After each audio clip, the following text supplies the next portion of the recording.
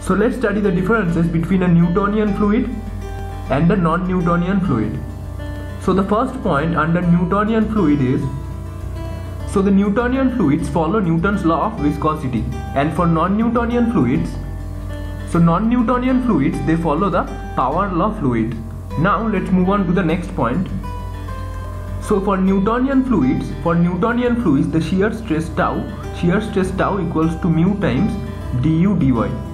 Mu times du dy, that is the shear stress, is linearly changing with the velocity gradient. But for non-Newtonian fluids, they follow the power law fluid, which tells that tau equals to some constant a times du dy, which is the velocity gradient whole to the power n. N is the flow behavior index plus some constant tau y. So this is known as the power law of fluids, this is known as the power law of fluid, and this is known as the Newton's law of viscosity. So in this equation, n represents the flow behavior index.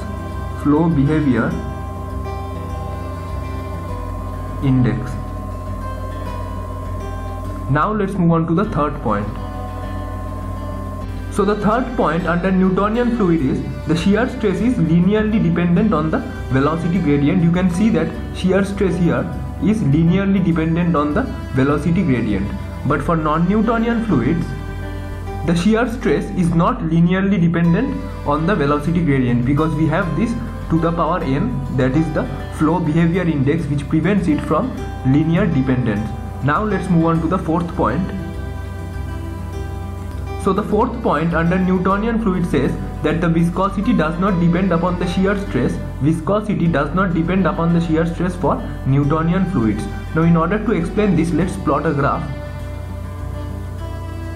So if I plot a graph of tau, that is the shear stress, on the y-axis, and on the x-axis I take the velocity gradient, that is du dy, then according to Newton's law of viscosity, that is this equation, I will get a straight line which passes through the origin, which looks somewhat like this. This will be the graph for the Newtonian fluids, and the slope of this graph, the slope will give me the value of mu, that is the viscosity.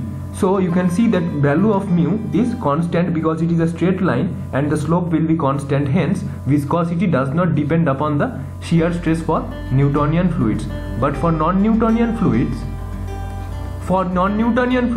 the apparent viscosity does depend upon the shear stress for non-Newtonian fluids. Now what is apparent viscosity? So the power law of fluid says that tau equals to a times du dy, that is the velocity gradient whole to the power n, which is the flow behavior index plus some tau y. Now this can be rearranged and be written as a times du dy whole to the power n minus 1 times du dy plus tau y. Now this entire term inside the bracket is written as some mu dash times du dy plus tau y. So this mu dash is known as the apparent viscosity. This is known as the apparent viscosity, and this apparent viscosity depends upon the shear stress. This will depend upon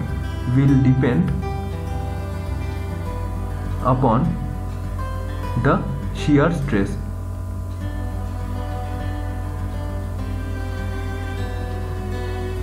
This will be tau y over here.